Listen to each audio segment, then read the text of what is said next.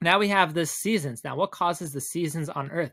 We experience different seasons. You have the winter, the summer, the fall, and the spring. So what causes that is that the Earth, the sun's rays will cause, the sun's direct rays will cause the different seasons. Now, the Earth is not straight like this. The Earth is actually tilted at an angle of 23.5 degrees on a line, as you see here, on a line that is perpendicular to the plane of the Earth's orbit. So this is a line that is the plane of the Earth's orbit as it orbits around the sun. And this line right here is perpendicular. It makes a 90-degree angle with that plane of the Earth's orbit. And you see how this is the axial tilt. See how it's tilted back 23.5 degrees to a line that is perpendicular to the plane of Earth's orbit. Now, this tilt will cause different seasons. Sometimes it'll be hot in the southern hemisphere, and sometimes it'll be hot in the northern hemisphere.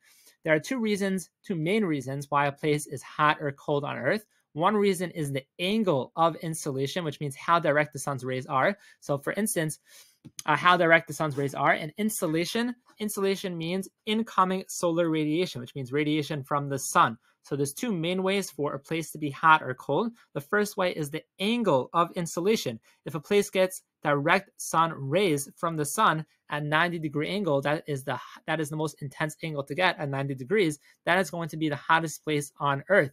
If it's going to be, let's say, a less angle, like 40 degrees, or 15 degrees, it won't be as hot. It will be much colder. That is called the angle of insolation. If you have direct sun rays, it's going to be the hottest than compared to a place, let's say, in the North or South Pole, which will get less direct sun rays. The second way is the duration of insolation, which means duration, how many hours of daylight that place gets. So since the Earth is tilted, if you see here, for instance, in the southern hemisphere, they're getting more duration of insolation. So we'll see, since the Earth stays tilted as it orbits around the sun, you will have the different seasons. So first you have 4 seasons, and you have 12 months. So every 3 months is a new season. So first we'll start off with the winter solstice, and ironically, that is when the Earth is closest to the sun, actually, during the winter solstice. And we're really talking about the northern hemisphere, what they are experiencing in the northern hemisphere. So in the northern hemisphere, we have the winter solstice on about December 21st, and that is the first day of winter. And what happens is the sun's rays hit directly at the 23.5 degree south line, which is the Tropic of Capricorn. And since it hits directly at this point here, then the southern hemisphere will be facing towards the sun and will be hotter. The northern hemisphere, where New York is located, we're located in New York, which is in the US in the northern hemisphere, it is tilted away from the sun, so it's going to be colder. Since we're tilted away, we get less direct rays from the sun. In the southern hemisphere, they get more direct rays, so it's going to be hotter, but it's going to be colder for us in the northern hemisphere. So for someone in New York, the sun will appear much lower in their daytime sky. Say here on December 21st. On December 21st, the sun will appear much lower in our daytime sky because we're tilted away from the sun. Now, also, we have less duration of insolation. We get less hours of sunlight. You can see the North Pole is completely in darkness, but in the Southern Hemisphere, they get more hours of sunlight. For us in the Northern Hemisphere, we get less hours of sunlight. So for those two reasons, less direct rays and less duration of insolation, it's going to be colder in the Northern Hemisphere. Therefore, it's referred to as the winter solstice.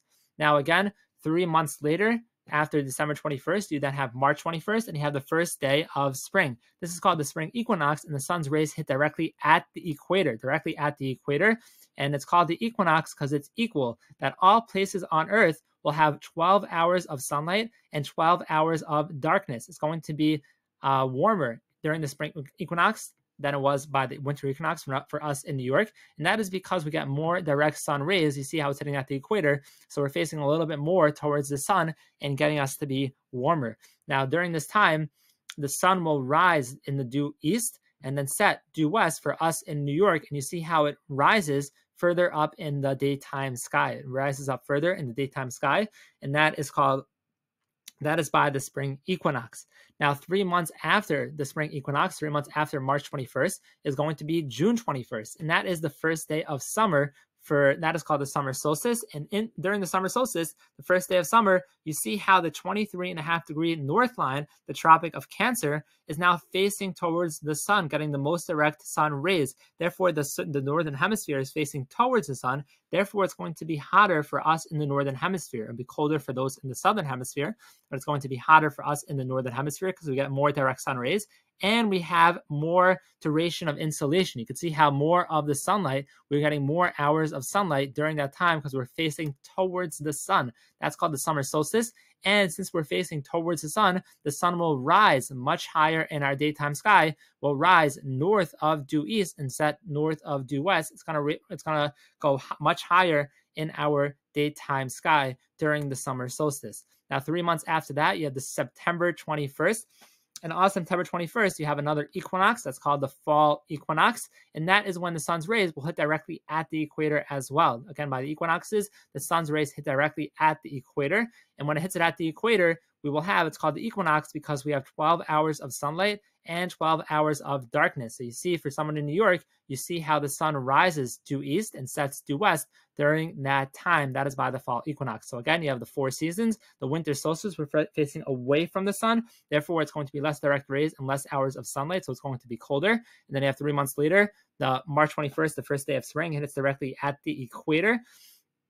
Then you have the summer solstice. It hits directly at the 23.5-degree north line. So it's going to be hotter for us in the northern hemisphere.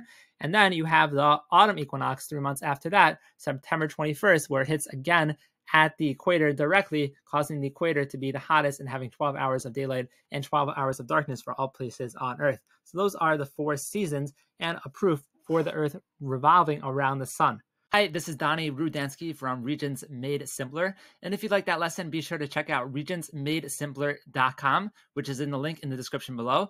And you could purchase my full course for just $89 for the upcoming Regent exam. This is the only resource you need to do well on your upcoming New York State Regent exam.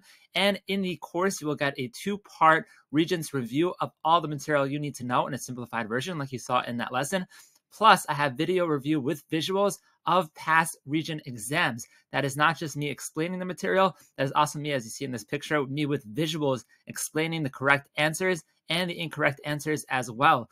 For just $89, that is less than 1 typical tutoring session. So you can go to regentsmadesimpler.com. That is in the link in the description below and check it out.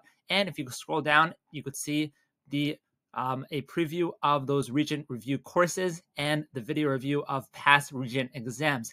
Again, this is only for $89. That is less than 1 typical tutoring session, and you can get everything you need to know and learn everything in just 2 to 3 hours for your upcoming exam and do extremely well.